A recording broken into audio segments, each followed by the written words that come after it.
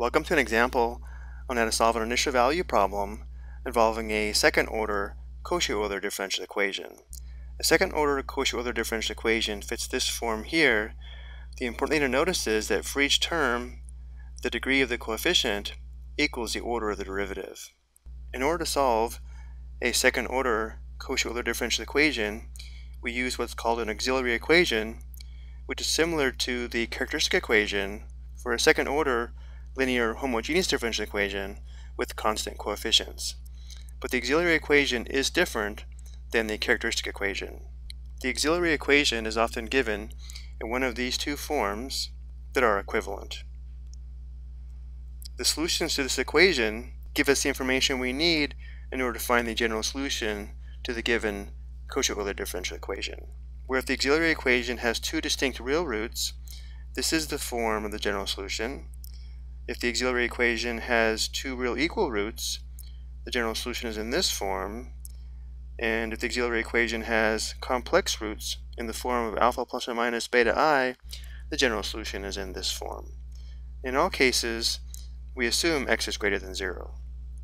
So going back to our example, let's first find the values of a, b, and c. Notice a is equal to 1, b is equal to negative 3, and c is equal to positive 4. So the auxiliary equation would be, because a is 1, we'd have m times the quantity m minus 1, and for plus b times m, because b is negative 3, we'd have minus 3m, and then plus c would be plus 4 equals 0. Let's go and distribute. So we have m squared minus 1m minus 3m, that's minus 4m, plus 4 equals 0. This will factor. Factors of m squared are m and m. The factors of positive 4 that add to negative 4 are negative 2 and negative 2. So we can write this as the quantity m minus 2 squared equals 0. So we have a solution of m equals 2, which has multiplicity 2. So we have two real equal roots, which means the general solution is going to be in this form here. Going back to our previous notes, notice how this is case 2. So the general solution is y of x equals c sub 1 times x squared plus c sub 2 times x squared times natural log x. Again, we're assuming x is greater than 0. And now we have the initial conditions, y of 1 equals negative 2 and y prime of 1 equals negative 7. So before we use these initial conditions though, let's find y prime of x. Y prime of x is equal to the derivative of c sub 1 x squared plus c sub 2 x squared natural log x. So the derivative of the first term is going to be c sub 1 times 2x, or 2 times c sub 1x, plus, to find the derivative of the second term, we'll have to apply the product rule. So we'll have the first function, c sub 2x squared, times the derivative of natural log x, which is 1 over x, plus the second function, which is natural log x, times the derivative of c sub 2x squared, that'd be 2 c sub 2x. Let's go and simplify this. Y prime of x equals 2 c sub 1x plus, here one factor of x will simplify out, so we have c sub 2x plus, here we'll have 2 c sub 2x natural log x.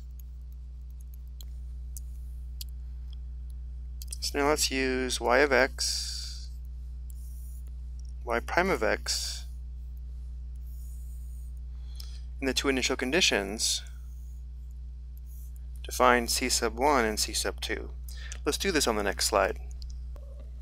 So because y1 equals negative 2, we'll substitute 1 for x and negative 2 for y of x. So if x equals 1, this first term would be c sub 1 plus, well, if x is 1, natural log 1 is 0, so we just have plus 0 equals negative 2. So we know that c sub 1 must equal negative 2. And now because y prime of 1 equals negative 7, we'll substitute 1 for x and negative 7 for y prime of x. So we'd have 2 times c sub 1 plus c sub 2 plus, again, natural log 1 is equal to 0, so this term would be 0, and this must equal negative 7. So we know 2 times c sub 1 plus c sub 2 equals negative 7. We also know c sub 1 equals negative 2. So we'd have 2 times negative 2 plus c sub 2 equals negative 7. So notice here we have negative 4 plus c sub 2 equals negative 7. Adding 4, c sub 2 equals negative 3. Which means the particular solution is y of x equals, again, c sub 1 is negative 2, so we have negative 2x squared plus c sub 2 is negative 3, so we actually have minus 3x squared natural log x. Again, where we know that x must be greater than 0.